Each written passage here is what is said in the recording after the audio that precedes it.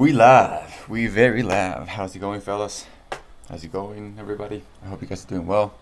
You know, gotta remember that tomorrow the market's not gonna be open, so today is kind of like Friday. Gotta take it slow. Hopefully, you were able to lock in some sort of greens, or if you were red, hopefully you were able to lock in a small red day. But always gotta remember what matters in the end of a trading day is not your P&L, but your mental account, which is whether if you follow your rules, if you traded your strategies, and if you improved in some sort of way. I am currently studying very hard. I'm doing a little bit of research here, about Trader Live TV. They're great traders. They have a bunch of strategies that I'm trying to implement as I am trying to learn how to hold for longer. And,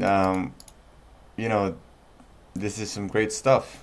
Great to see. Definitely recommend this channel.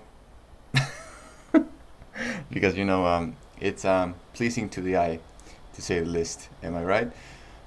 Okay, enough of that. Let's get into the actual recap. Let me stop fooling around.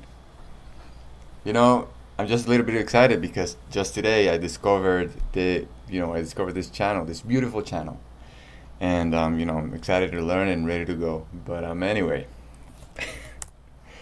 VERU, the stunk that never gives up, the stunk that doesn't want to quit, that doesn't quit. I remember saying on the chat room one day that this is kind of like my learning curve. Always failing, always giving false breakouts, but never quitting on that grind to go high and high and high and high. And one day, who knows, maybe one day this stock is gonna turn the corner and turn that $100 mark and go from a stunk to a possible GME.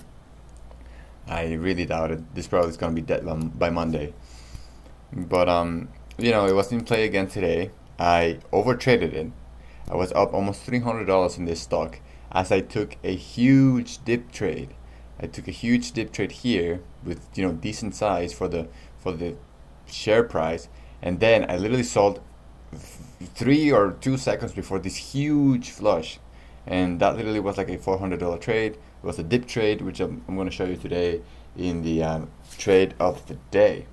We're going to dissect that trade. I'm going to tell you a little bit about the strategy behind that setup, and then of course I'm going to show you a live recording here in the mighty recap. That was that. I took this stab here,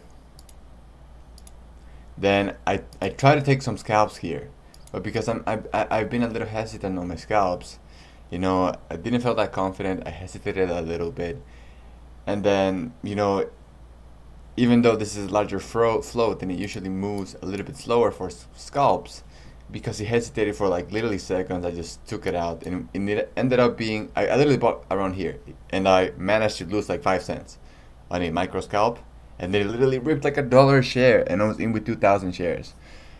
Like, imagine that, $2,000 winner. Then I took another scalp here for the break of 5 day, and then he halted immediately, so it was like another 10-cent winner. But then he halted. I didn't know what was happening because E-Trace level 2 doesn't show you the halt levels, which is one of the reasons I want to get a better level 2. Because if I knew that the halt level was gonna be there, I would have held for that dang halt. But because I didn't know that the halt was there, I just saw hesitation, and in my mind we were double topping, and this is so extended already that I was like, yep, time to get out of here. I took my 10 cents, and I was up nicely on that stock, maybe like $400 at one point. But then I started overtrading it here, trying to anticipate the break of this level. Anticipated like here, and here it didn't win. Anticipated here, it didn't win. Anticipated here, false break. Because I really think this thing, while it was holding this daily pivot of 1565, I really thought that it was going to curl and give another huge leg like it did here. So I was trying to anticipate that like kind of like sweet switch from consolidation to breakout zone, and then I was up 800 at one point, and 800 like 50 went down to 790. Then I was like, okay, let me get back to let me get back up to 800, and I'm gonna stop. I couldn't get myself up. It came down to 690, and I was like, okay, now I'm really getting pissed, because I'm certainly not trading setups anymore. I'm just trying to get over a psychological P&L, which shouldn't matter. So I'm closing it here, even though I just gave like 20-30% of my gains. Closing it here. Grateful for the green. Grateful that I didn't get caught on this huge, Titanic flush. And it's Thursday. Tomorrow, it's day off, and you can't have it all. So I'm definitely grateful for that, and I'm just not gonna let this losing trades at the end of the session bother me. ATR, my favorite grinding stock. Oh my god. RT said that he had this on his no trade list, and in the beginning I was like, bro, it's moving. Like, how come you not trade a stock that is moving just because you have it on this list? But then I realized he may have this stock here for a reason. Like, this stock is just grinding. I went up to like $200 and then I gave it back. And the common theme on grinding stocks is that I'm able to perform well in the first 30 minutes.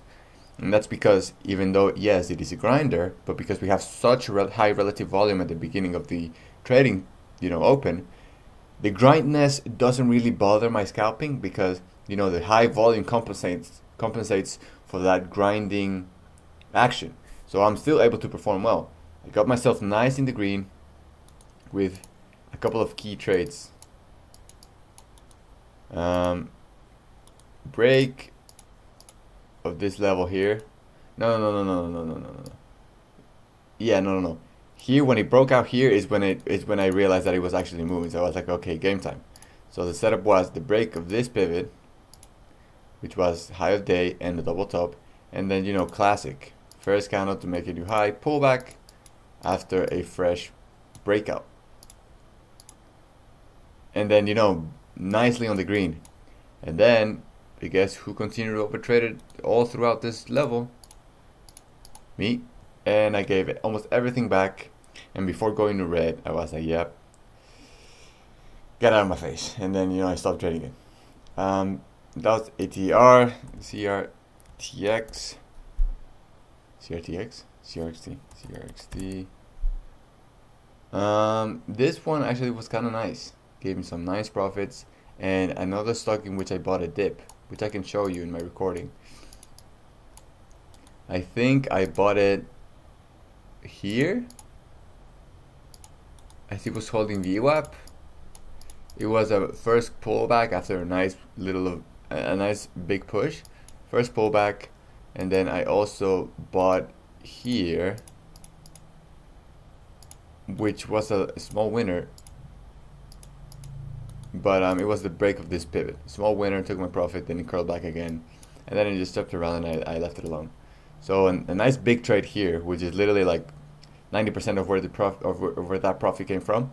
I took it with 4,000 shares, I think, because I'm upping my share size. I'm trying to keep up with RT, man. He's pumping up the share size. I'm right behind him, trying to do the same thing. So I bumped my share size as well. It's a cheap stock. Usually before I would have traded these type of stocks with 2,500 shares or 3,000, but because it's a cheap stock and I'm trying to bump my share size, I was like, okay, let's go 4K. And then I at the beginning I got some nice fills on this one though. My order filled like in 3 different blocks. It was like I bought, buy, market, and then it was like filled, and my fills were all over the place, so my average was kind of crazy. But this just goes to show that I think I'm already pushing the limits for Thinkorswim when it comes to share size. Maybe on the first couple of minutes it really didn't matter because it had higher volume, but here I saw how it struggled to get me filled. And 4,000 shares is a big position, and I wouldn't take 4,000 shares in something like VERU or in anything over like $5, just on like $1 to $2 stocks. So I think like the sweet spot for Thinkorswim is like 2,500 to 3,000 shares. And I'm already at that almost. So either the next step is to get a new broker and see how can I trade with commissions, or would be to, you know, shape my strategy a little bit to try to hold for longer, or not change anything and just continue to, you know, lock in a year of profitability with this current broker and with this current strategy and with this current size, and that's fine. I am happy to do that as well. You know, a couple of setups there: CRTX, DLPN. DLPN, man, this was choppy. Am I right? Yeah, this was choppy. I went for first candle to make a new high. I think it was a winner. I think it was a winner. You know, the first pullback in the first couple of minutes, as I say, is a key trade. You know, first candle making a new high after a little bit of a retracement in the first couple of minutes. I thought this stock was choosing a direction. I thought that direction was going to be up. I was able to take my profit, and that was that. And then here, I lost. Here, this is a loser. I went in anticipating the break of this pivot. We broke nicely, but I missed the first entry, which is here, anticipating the break of that. So I tried to trade the first micro pullback. It started retracing. I thought what I was seeing on the level 2 was some holding action. I went long, didn't held. You know, loser. I gave everything back that I made here, and then some. Lex, another stunk. It was looking promising at the beginning. He gave a nice huge move. He gave a hold reception. I tried to trade out of the hold, and then was able to get away with a small loser. But you know, it just didn't went as quick as I wanted it to. You know, hold resumption trade there, here.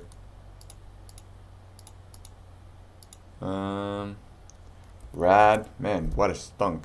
I think the problem with this thing is that it had such a high float. Well, not even that high, but for some reason it was just grinding, man, and it wasn't able to like open up and move fluently. You know, I took some stabs. First candle making you high. Flat trade. And then VERU, which I already talked about at the beginning, and which is the big trade I'm going to show you guys today.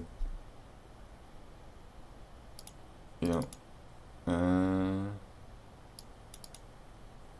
know, that was that. Which honestly, I see it curling after, you know, in power hour. But honestly, I don't know how many traders are going to be here waiting for this thing to curl, knowing that tomorrow is a holiday. So, you know, yeah, that's gonna do it for the little recap. And now let's get into some live action videos. Thursday, 24th.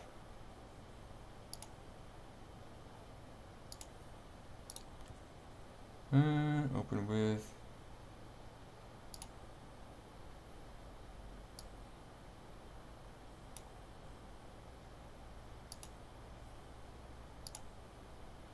Okay, now I'll show you two big dips.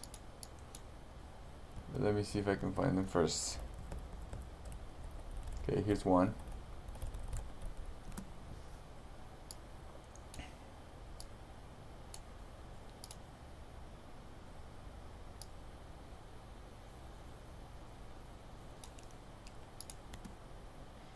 Here's one is on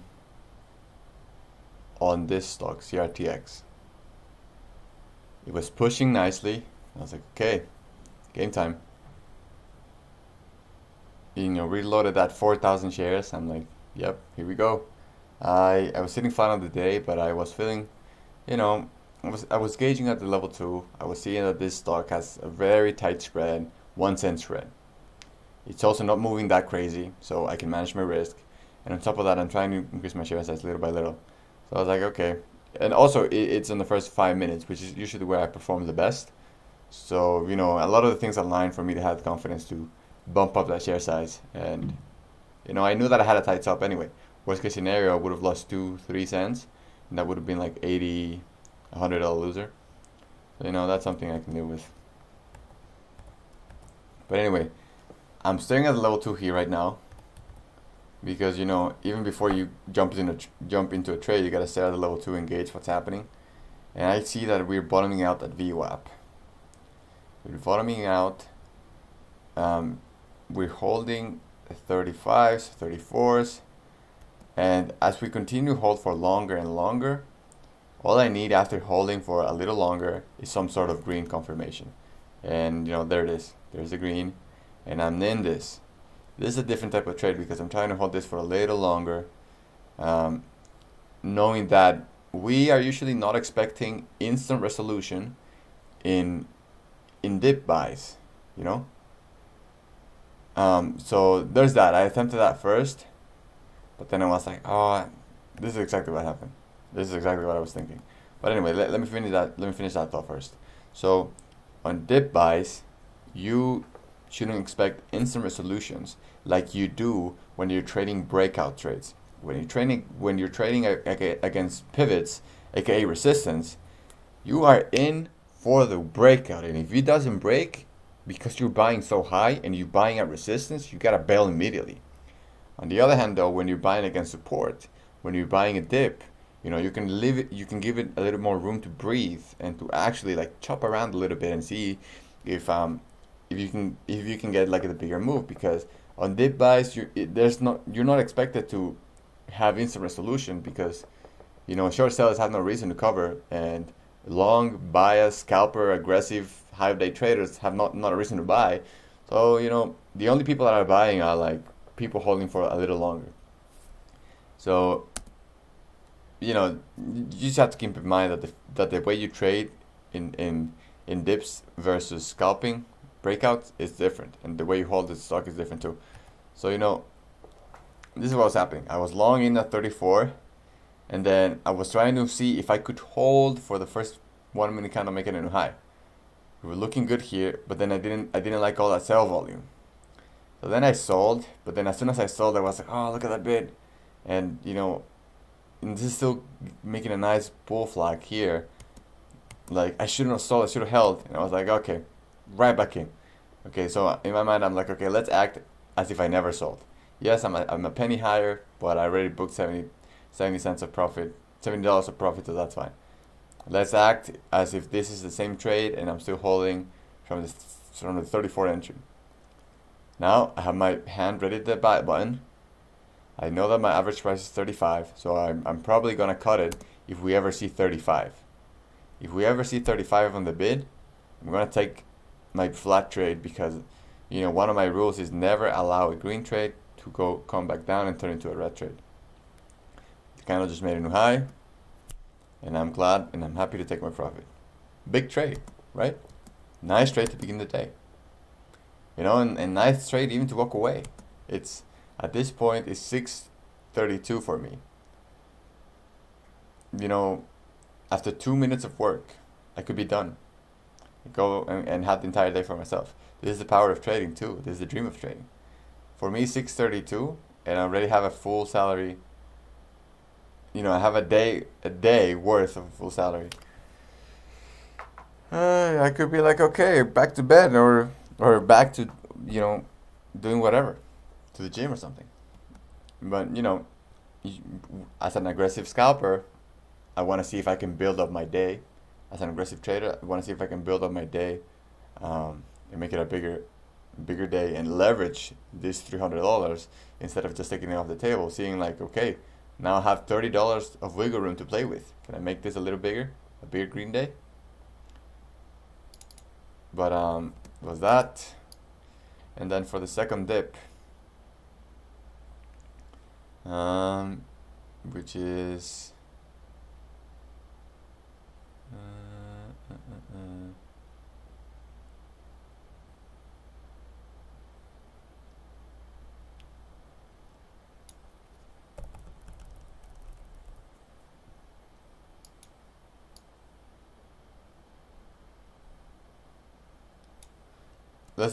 let's look at this for a moment of silence. Look at this. Me botching up that trade. So, you know, it's ripping right here. I'm pulling it up because it ripped too quickly. But then I'm watching at it. Wait, is this even it? Yeah, this is it.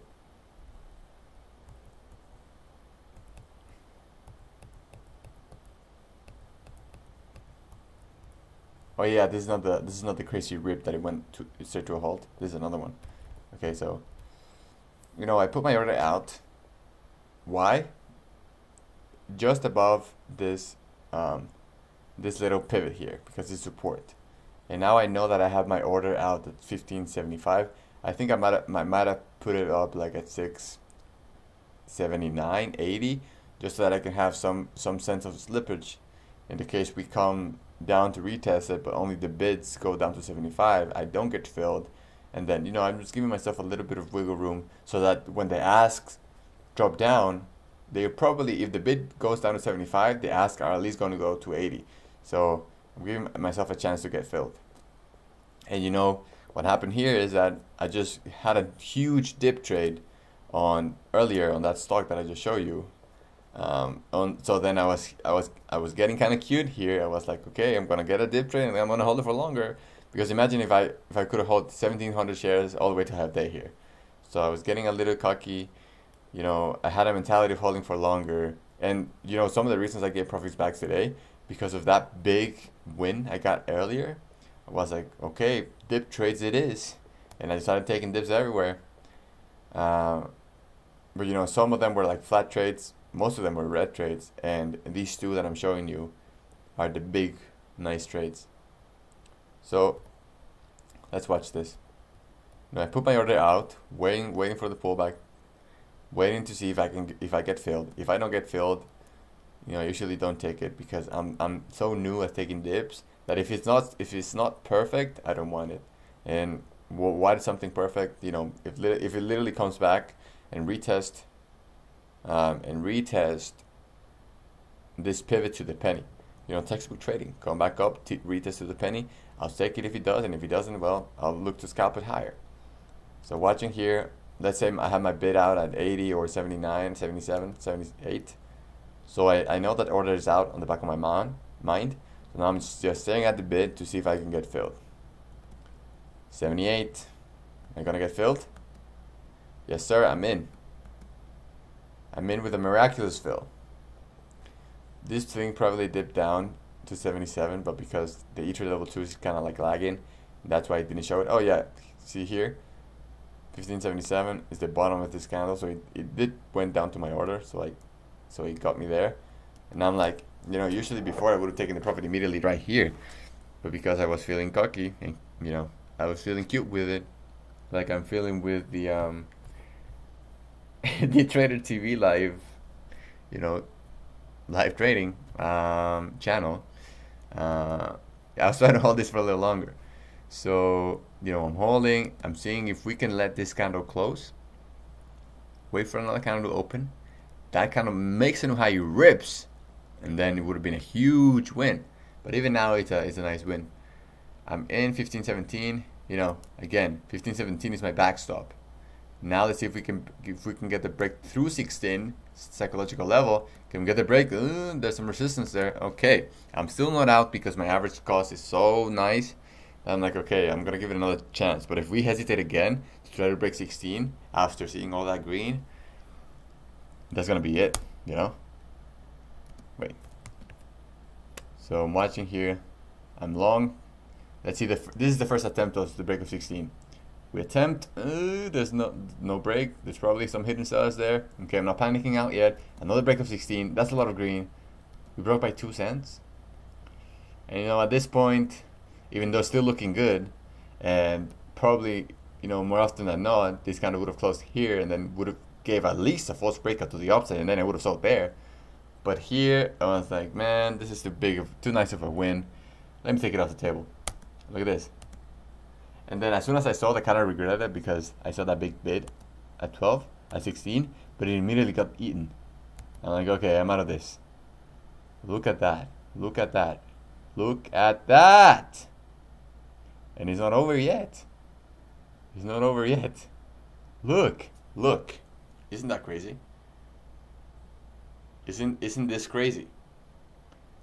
I sold literally 1 second before this, and let's say I wouldn't have been that lucky to sell the spot I sold. Where would I have sold? So I'm in this average price 1577. Watching let's say I'm still in. Uh-oh. A lot of red. I would have sold there 1577. I would have hit the sell market at 1577, and I would have probably gotten fill at 1560s, 1550s even because of slippage. But you know, it would have been a, you know, maybe like a $300 loser, but it wouldn't. I wouldn't have let it go all the way down like it went. So you know, this is how it would have worked. Watching for my average cost. If my average cost gets hit, I'm out of here. Watching. Let's say I'm still long 1577. Watching. Market the hell order out of here. You know, I'm probably getting filled at 65. You know, and from 65 to 77, you know, like 12% loser, 1,700 shares, 170 to $200 loser.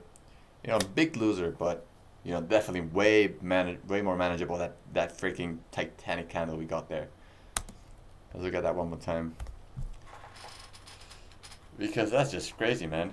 I sell there, 1, 2, 3, 4, 5, 6, 7, 8, 9, 10, 11, 12, 13, 14, 15 seconds after I sold. 15 seconds after I sold, this thing was $1 a share under my entry. $1 a share, $1 a share. $1 a share times 1,700 shares would have been a $1,700 loser. And you know, that's too much, man. That would have been the biggest loser of my career. And nope, no. That's not gonna ever happen. You know, knock on wood, anytime soon. But anyway, that's gonna do it for the recap. And it looks like I'm finally gonna close this video before 30 minutes. So let me close it quickly. It's been a good week. Hopefully, you guys had a good week as well. Remember, P&L is not what dictates your progress. What dictates your progress is you getting dialed, you doing active practice, you going back to your metrics, going back to your recordings, dialing in those setups, dialing in those entries, journaling what the hell went wrong, what the hell went right, and then continue to show up every goddamn day. If you do that for long enough, I truly believe in this quote, that consistency is the mother of all mastery. So just keep showing up every day, because that's really what I did. That's really what I did to turn the corner. Just show up, even when I didn't see a light at the end of the tunnel. I would just continue to wake up, freaking 4:50 a.m. because the market opened so early here. You know, just continue to wake up. Sometimes I didn't even wanted to. I didn't even feel like losing money again, but I still showed up, and I still, you know, gave it my best. And I still, after having a red day, I still went back to the books and learned something, back to the courses and saw something, back to the journaling and wrote something. For 2 years of pure failure, man. So if you read week, read month, read anything, don't get discouraged. Let's get down. Let's keep fighting with all our might. Because one